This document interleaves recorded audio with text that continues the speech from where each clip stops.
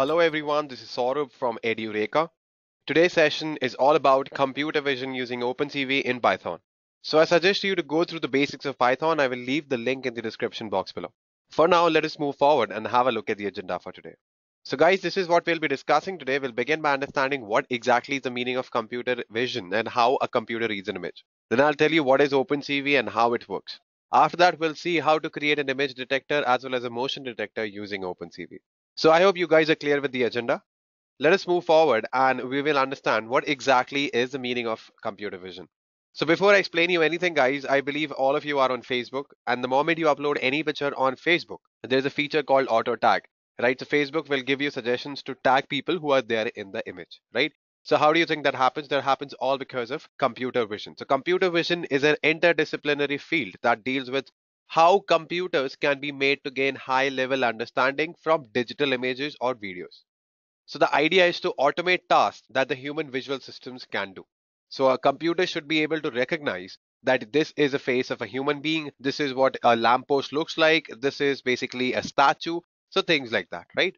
So I hope I'm clear what is the meaning of computer vision. And I don't think so I need to explain to you what are the applications of computer vision, right? So let's move forward, guys, and we're going to see how a computer reads an image. Now this is very interesting. So notice the image that is there in front of your screen, right? So a normal human can easily tell that there is a New York skyline in this image. But can computers really see this?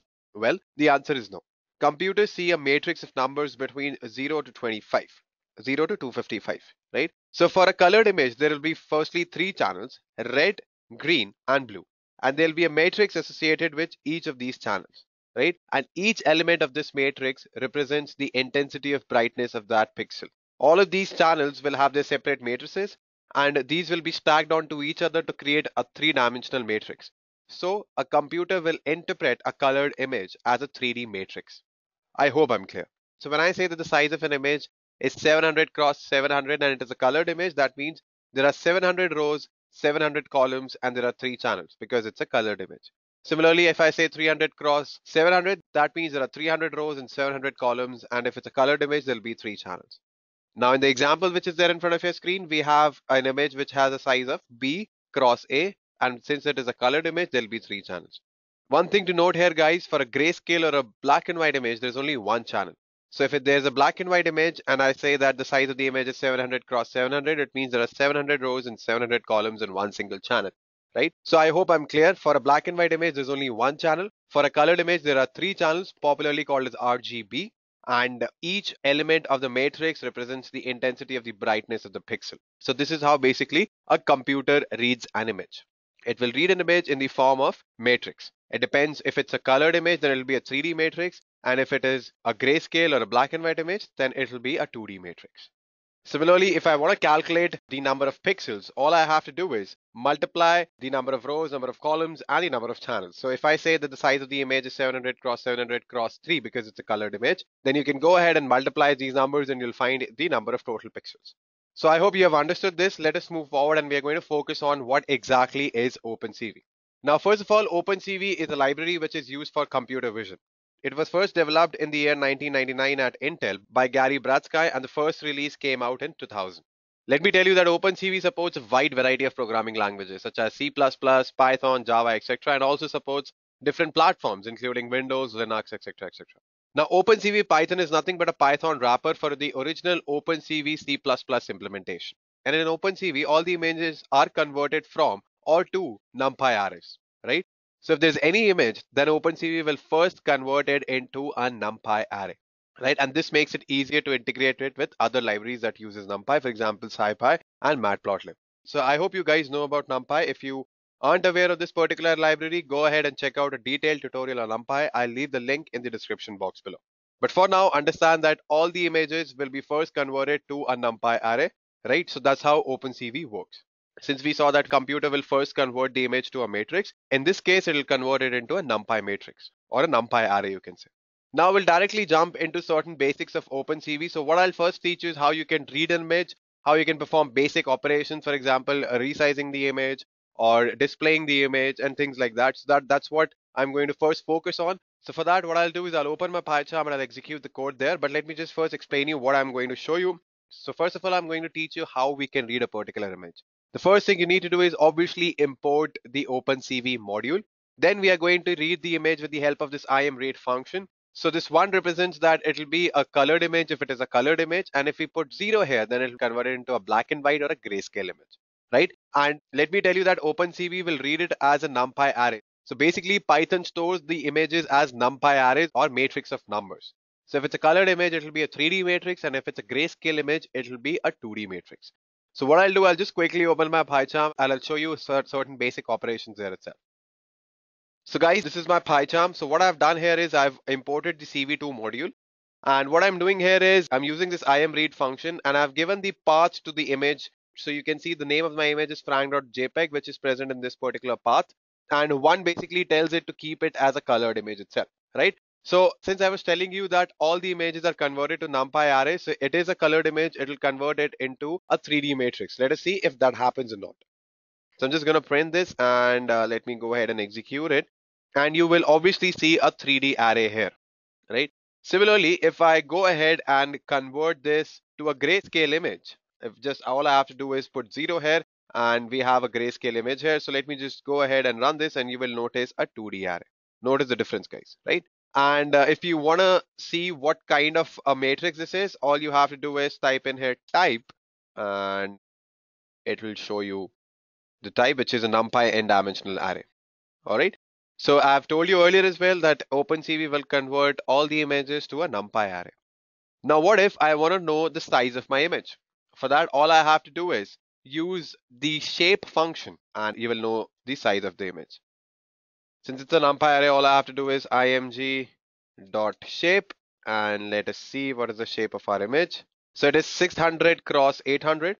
Because we have converted this colored image to a grayscale image, that means we have 600 rows, 800 columns, and one single channel because it's a black and white image. Now, if I convert this to a colored image, you will notice the difference in the shape, and you can see that 3 is added here, which basically means there are 3 channels, RGB. So there are 600 rows, 800 columns, and there are 3 channels.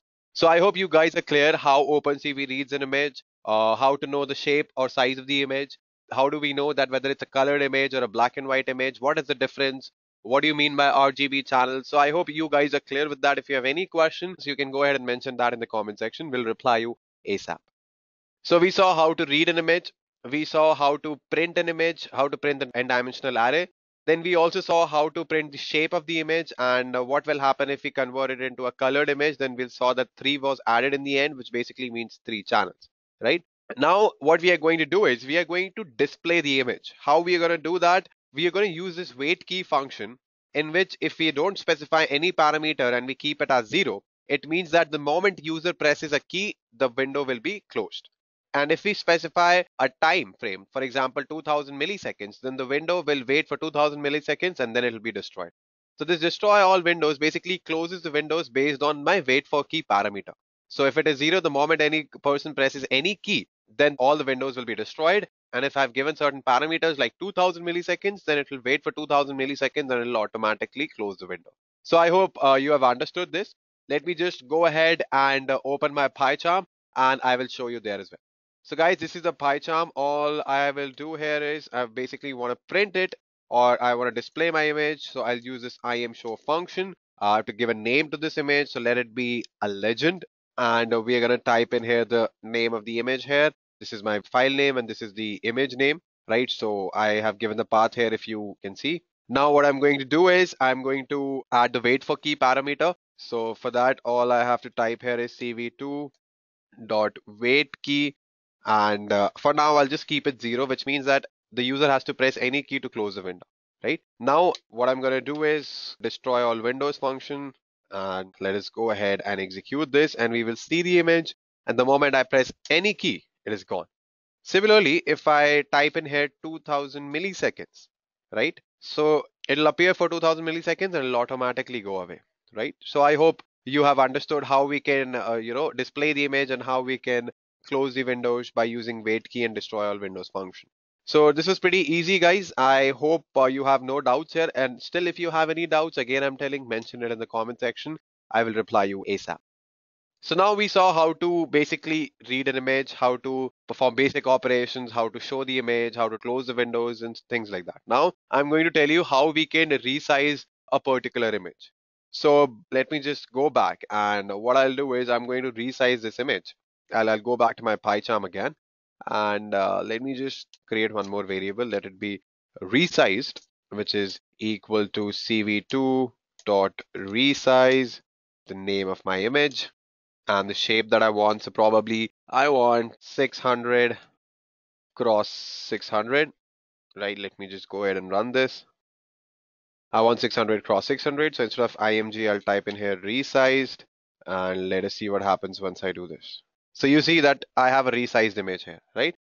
Now, obviously, that is not symmetrical, right? So what can I do to make it symmetrical? I can just go ahead and divide it by 2 or 3 the way I want to reduce the size.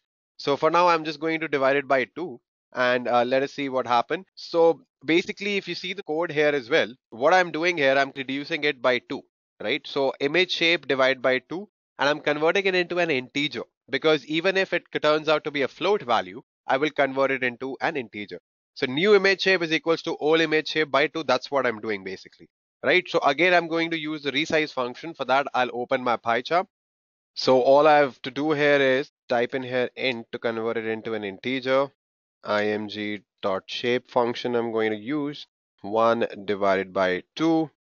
And I'm going to close the parenthesis. Similarly here as well, int, open the parenthesis, img.shape 0 divided by 2, and close the parenthesis, and I think we are good to go. So the size of the new image will become half of the old image. Let us go ahead and run this. So yes, we can see that we have reduced the size. Let me just keep it as 0 so that if I press any key, then only the window will be closed. Now, similarly, I can increase the size as well. So let me just go ahead and multiply it by 2 and increase the size. So my new image will be twice the size of the old image. Let us see if that happens or not. We'll run this, and yep, it's a pretty huge image. Let me just close it for now. Alrighty then.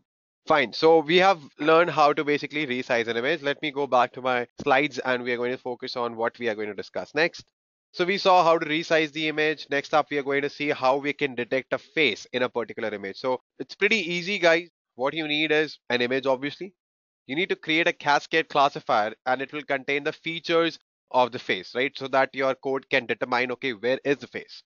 Then we'll use OpenCV that will read the image and the feature file, and it will convert the image into NumPy arrays. So it will search for the row and column values of the face, right? So NumPy n-dimensional array, the face coordinates, and it will display the image with the rectangular face box. Let me repeat it again for you guys. What we need for face detection, we need an image. Then what we are going to do is we have a cascade classifier which contains the features of the face. Then we will use OpenCV that will read the images and the features. So it will convert that image into a NumPy array, and it will search for the row and column values of the faces of the face NumPy n-dimensional array, basically the face rectangle coordinates. And then what we'll do is basically we'll display the image with the rectangular face box, right? So what we are basically doing here is we are going to first read this cascade classifier. We'll give the paths to it. Then what we are doing is we are reading the image that we are talking about. We'll give the paths to it as well. We are converting it into a grayscale image. cv2.color bg to gray is basically going to convert it into a black and white image or a grayscale image. Then what we are going to do is search for the coordinates of the image, right? So we have this gray image. We are going to search for the coordinates with the help of detect multiscale. This is basically to figure out where is the face, right? Let me just drill it down a bit. So this will create a cascade classifier object, right? And this is the path to the XML file which contains the face features. Then we are converting the colored image to the grayscale image. After that, what we are doing, we are using a method to search for the face rectangle coordinates. So this detect multiscale is basically a method which will help us to search for the face rectangle coordinates. And scale factor basically decreases the shape value by 5%, and until the face is found. So smaller this value, the greater is accuracy. So scale factor is something I don't want you to focus too much right now. This decreases the shape value by 5% until the face is found. It keeps on decreasing it, right? The smaller this value, the greater is your accuracy, right? And after that, we are just printing the type and the face. And how we are going to add the rectangular face box, for that we are going to use a for loop and a method to create the face rectangle. This is nothing but a method to create that rectangle. This is our image object, right? And this is nothing but the RGB value of the rectangle outline. So I've given it as some color. You can give it whatever color that you want. Now this is the width of the rectangular face box, and these are nothing but the coordinates x comma y. Then we have x plus width and y plus h. So this is nothing plus x plus w plus comma y plus h, right? So I hope you guys are clear with it. And let me just quickly open my PyCharm and I will execute the code there.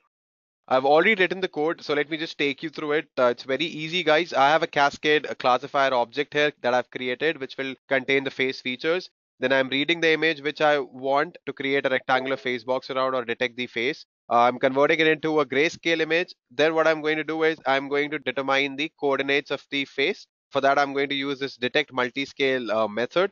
Then I'm going to add a rectangular face box around it. For that, I'm going to use this for loop, and this rectangle is nothing but a method to create that rectangular face box. After that, I'm resizing my image and that's all I'm doing. So what I can do is I can divide it by 2 so that it becomes easier for you to see, but I don't think so I need to resize this image. What I'll do is I'll just keep it the way it is and we're gonna see that particular image itself.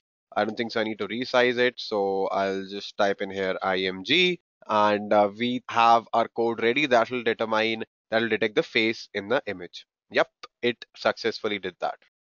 So I hope you guys have understood how we can detect faces in a particular image using OpenCV. So guys, this is nothing but the type, right? So we have a NumPy n-dimensional array. So this is nothing but the coordinates of the face. Now, if I go back to my slides, you can see here, these are nothing but the coordinates which I have displayed here, right? It's that easy, guys. Now let me go back to my slides again, and we are going to see how we can capture videos using OpenCV. Interesting, right? Let's see how to use OpenCV to capture video with computer webcam. Now, before I move forward, guys, let me just tell you a few things. So what we'll be doing, we'll be using OpenCV for reading frames or images one by one. So what basically a video is nothing but multiple images or multiple frames which are displayed very quickly so that it looks like a video. So what we'll be doing, we'll be using loops to build a window where images will appear really fast so that you can see it as a video. Something like this guy. He's basically smoking a cigarette. It is nothing but 2 images, but since I'm doing it pretty fast, you can see it as a video, like he's smoking. Although I don't want you guys to smoke. Now, let us see how we can capture video using OpenCV. The first thing we need to do is import OpenCV, obviously. Then what we are going to do is create a video capture object. And this number basically tells the computer to use our built-in camera, right? If I want to use an external camera, for example, I have an external cam and I can put 1 to use that. Similarly, if I have 2 external cameras and I want to use the third cam, I can put 2 here. Apart from that, even if I have a video file, I can give the path to that video file as well. Then this will basically release the camera in some milliseconds, right? So let me just quickly execute this and you will see what happens there, right? I'll quickly open my PyCharm. Let me just go to the basics of py file and I'll just type in here video equal to cv2 dot video capture, and I'm typing in here 0 to use my built-in camera, and after that I'm going to release this, so I'm just going to type in here video dot release. That's all I have to do. Go ahead and execute this, run it again. Notice that the camera light will be on for split seconds. Again and again execute it. It'll be on for split seconds, right? So let me go back to my slides and I'll explain you there what I'm talking about. So basically when you execute the code, you will notice that your cam light switches on for a split seconds and then it turns off. So what we need to do is we need to add a time delay, and for that what we need is a time module, right? So what I'm going to do is I'm just going to type in here time.sleep3, which will stop the script for 3 seconds. For 3 seconds, your camera will be on, right? So when you execute the code, the webcam will be on for 3 seconds. Let us see if that happens or not. I'm going to execute this now. So for that, I'll open my PyCharm again. So this is my PyCharm again, guys. I need to first add time module here. And now I'll add that time delay. Time.sleep for 3 seconds. Keep my webcam on. And here we go. So we have successfully added the time delay. It was that easy, guys. Now let's add a window that shows the video. Till now, we didn't see the video. We didn't see what's happening, right? So how can I add that window? So it's very, very easy, guys. I hope you guys know this. This is basically a video capture object. Now this check is a bool data type that returns true if Python is able to read the video capture object. This is just basically a true and false kind of a variable that will return true if Python is able to read the video capture object. Otherwise, it will return false. Frame is a NumPy array. It represents the first image that video captures, right? Since we saw that video is nothing but multiple images which appears really fast and it looks like a video, right? So the first image or the first frame is basically what we will store in this particular frame, the numpy array of that particular image. So it is a numpy array. It represents the first image that video captures. We are going to print both check and frame, and we're going to add a time delay as well. So let us just quickly open the PyCharm, and we're going to execute this code there. Let me just open it for now. What we are doing here is check comma frame equal to video dot read. Let me just print check, and I will also print frame, and let us go ahead and execute this. We'll see what happens. All right. So what happened here, Python was able to read the video capture object. That's why we have got the output as true. Basically, our check has returned true because Python was able to read that particular video capture object. Apart from that, this is nothing but the numpy array for my frame, right? Which is pretty visible. I don't think so I need to explain you why it is a numpy array, why it is three-dimensional. I think we have discussed quite a lot about numpy arrays in the previous slides. So for now, I think you have understood this. What check and frame is. Check is basically a bool data type. It will return true if Python is able to read the video capture object, and frame is nothing but the n-dimensional array. So guys, now we'll see how we can actually create a window, right? So what we need to do is we need to create a frame object which will read the images of the video capture object. And we will recessively show each frame of the video being captured. So all I'm doing here is using this IMShow function again, right? And I'm going to give a name to it. And I'm going to show all the frames which are going to come till I close the window. All right. So it's pretty easy, guys. For 3 seconds, you're going to see a video being displayed on a window. And for that, I'm just quickly going to open my PyCharm. And I just need to add this IMShow function there. And let us go ahead and do that.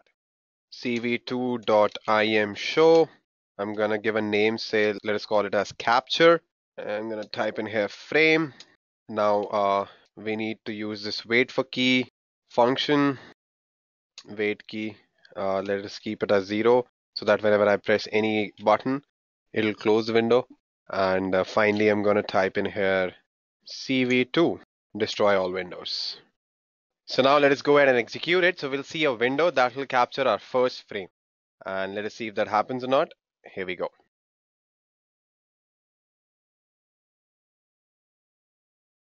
So yes, the moment I press any key, the window will disappear. All right. So this is how we can display the video on the window, right? Let me just go back. Now, how to capture the video instead of the first frame, right? For till now, what we did, we just captured the first frame that appeared in front of the camera, right? Because that is basically what video is basically what it is, nothing but multiple frames which appear really quickly, and that comes out as a video. So what we need is now we need to capture the entire video. So for that, what we'll do, we'll use a loop, because I've told you earlier as well, that is what we're going to use.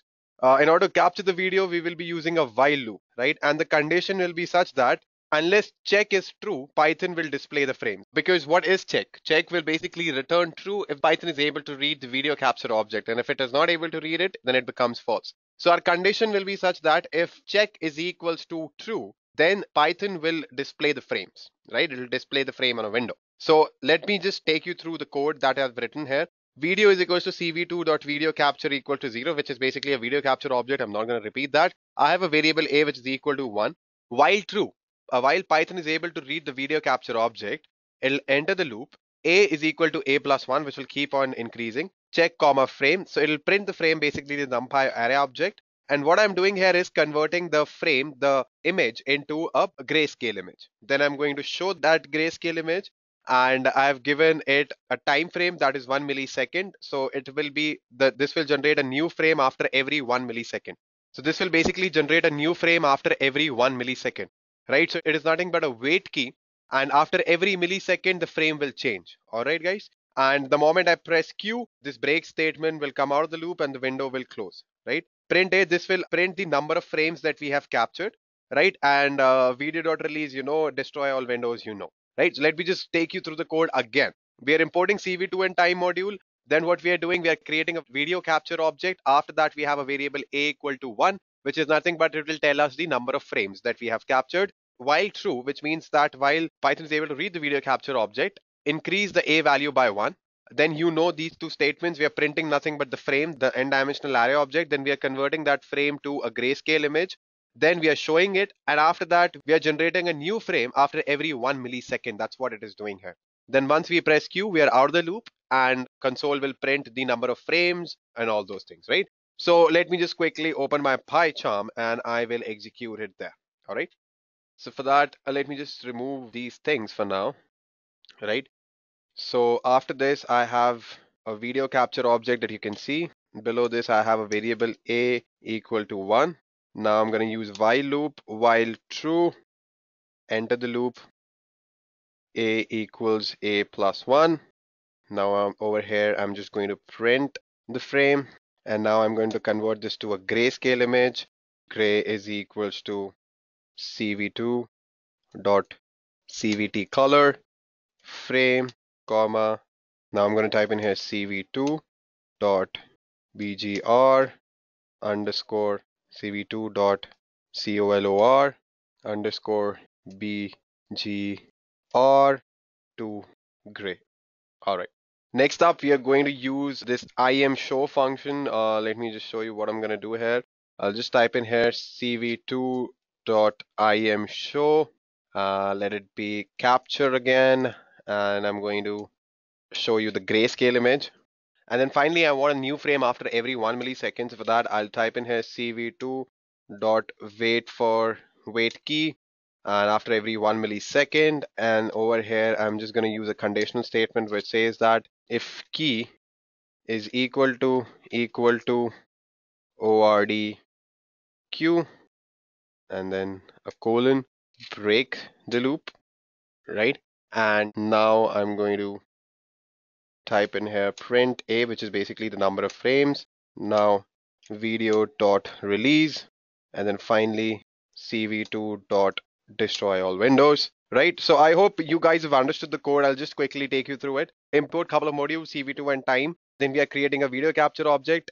We are defining a variable a equals to 1, and while the condition is true, that is my Python is able to read the video capture object, we are going to create two variables, check and frame, where check is a bool type variable, frame is nothing but an n-dimensional array which will read the video, right? After that, we are printing the n-dimensional object, converting it into a grayscale image. We are showing it. We are also mentioning that after every 1 millisecond, the new frame should appear. And then once a user press Q, then the window will disappear and the control will come out of the loop, right? And then we are printing this number of frames, video.release. We know what is destroy all windows. So let us see what will happen once we execute this.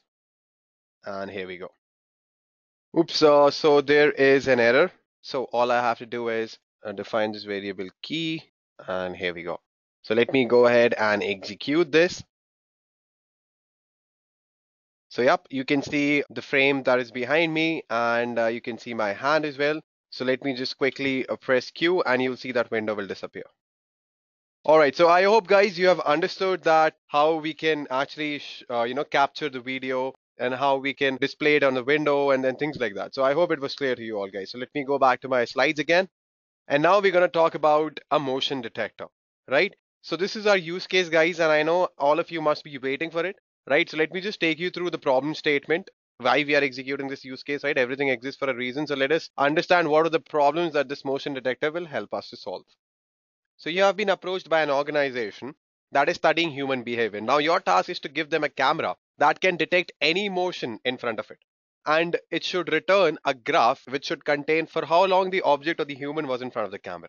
So this is how the graph should look like. This should be the starting time, right? The moment object appeared in front of the camera, for how long it stayed in front of the camera, then it went off. Then again it appeared at this particular time, then again it went off. So this is how it should look. Time at which object appears in front of the camera, and the time at which the object moves away from the camera. So how we are going to execute it? So this is the flow diagram for that guys. And first of all, we need to save the initial frame. So what will happen, since I've told you earlier as well, video is nothing but fast moving images. All right. So what we'll do, the moment we switch on the camera, the first frame, the first image that will appear, we will save it, right?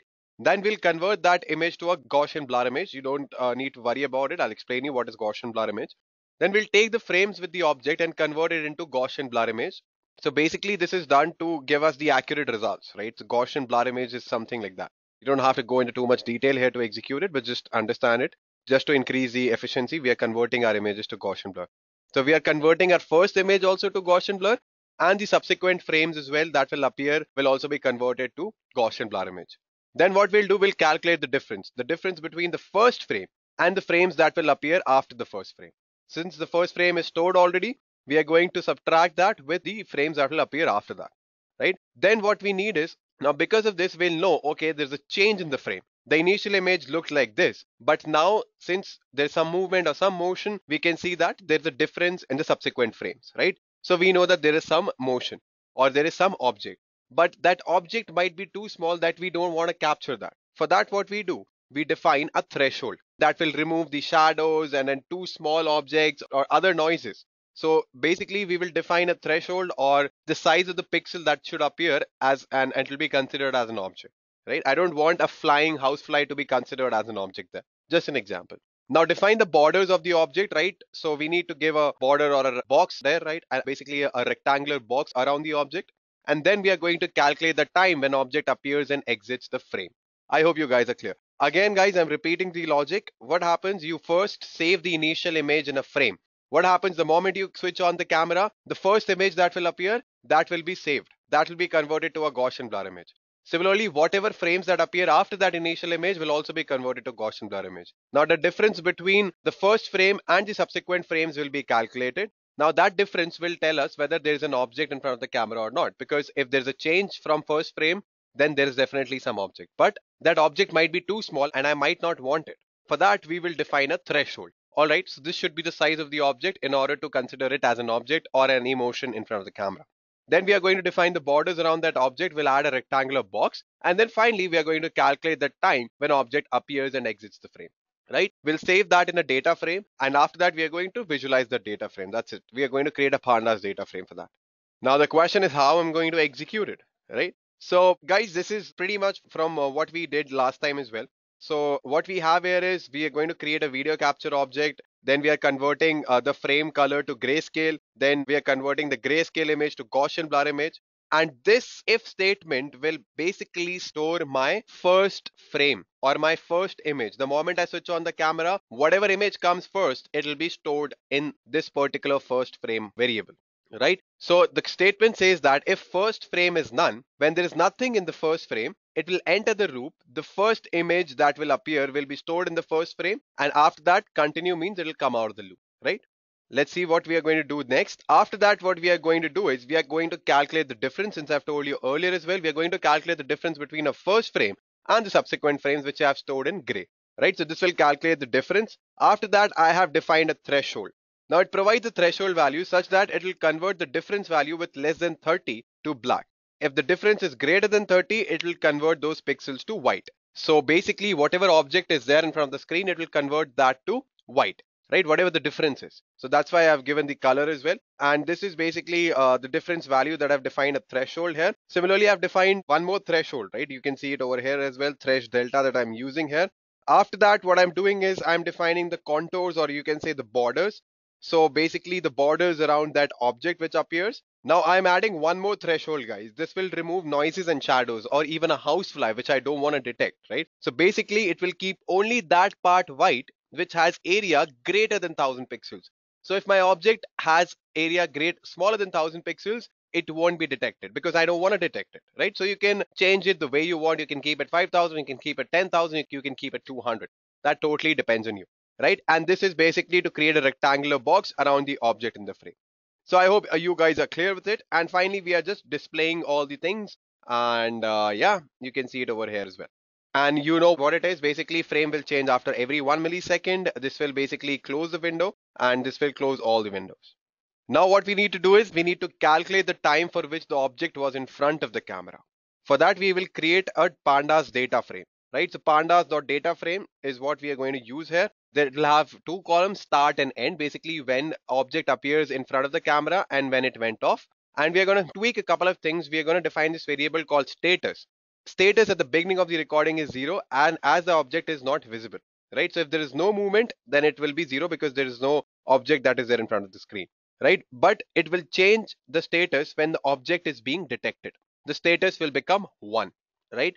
Similarly, we were going to append the status, list of status for every frame. For every frame, we are going to append it. So this basically tells us the second last status list value. All right. These two conditional statements will basically record date time in a list when change occurs. Let me tell you how. So if my status underscore list, the last value of this list is actually equal to 1, which means there is an object. But my second last value says that there was no object before in the previous frame. That means there is an object which has appeared, right? So that basically the time at which the object has appeared will be stored here. Again, which will be stored here. After that, if you notice the second conditional statement, which says that my last frame does not have anything. I mean, there's no object in front of it, in front of the camera, but in my second last frame, there was an object. That means the object went off, right? So it will note that time as well when the object was not there in front of the screen. That simple, guys. So this will basically create a pandas data frame that will have two columns, start and end, which will tell us when the object appeared in front of the camera and when the object went off from the camera. Right, so this is how it is, and then what we are going to do is we are going to use this for loop in which we are storing the time values in a data frame. Right, I think you guys are aware of pandas. If you aren't aware of pandas, I'll leave a link in the description box below, which is nothing but a detailed tutorial about pandas and data analysis using it. So go through it if you are not aware of pandas. It's very important library. I think every Pythonist should know about it. And then we are going to store it in a times.csv file. So it'll be a CSV file. Right, so time I end time is equals to I plus 1. Ignore index. So basically we don't have any index values here, right? We don't want to display the index, so there is no index value here. This for loop is pretty self-explanatory. So let me just go ahead and execute this first, and then I'll tell you how we have visualized it. So here is our motion detector, guys. I've explained you the code in detail, and if you want the code, you can go ahead and mention your email ID, and we will reply you back. We'll basically provide you with the code. So if you're looking to execute it on your own, go ahead and mention that, right? So what I'll do is I'll first, won't come in front of the camera. I'll go away because it has to first capture the first frame. Then only it can identify the difference between the subsequent frames, right? So guys, I'll execute it now. And what will happen, it'll first capture the first image which is there in front of the camera, and any movement that will happen, it will capture that, right? So the first frame will be stored. Then the difference between the first frame and the subsequent frame will be calculated in order to determine if there is an object in front of the camera or not. Let me go ahead and execute this. So guys, you see a plain background, there's nothing, right? So this will be saved, the first frame. And then let us see what will happen if I bring in my hand. So there's a rectangular box around my hand, you can see, right? So it is basically capturing the motion around the camera. And all of these things are saved in my pandas data frame, right? So you can notice my hand is coming in and then it is going off. So all of the time at which the hand appears in front of the camera and the time at which it went off will be stored in my pandas data frame because I have two columns, start and end, right? So if I just minimize this, let me show you the Gaussian blur image as well, right? So yeah, in that Gaussian blur image, I have defined that, to keep the object white if it is greater than 1000 pixels, right? So this is what comes up, right? Yes, this is Gaussian blur image. This is Gaussian blur, yeah. And this is a gray frame, which you can see over here. Let me press Q, it'll close all the windows. Now let me show you this times.csv file. So yep, this is how it looks. Now let me go back to my slides again. Now basically what we are doing is we are going to plot it on the browser using the bouquet library.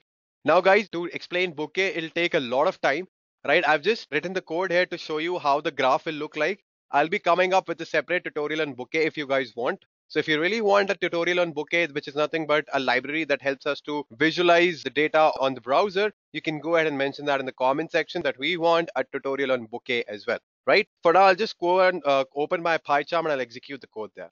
So this is my code that will help us to visualize the graph, right? So it is basically using the motion detector, which I have here, right? From this file, it will take DF, the data frame which we have created. So let me just go ahead and run this.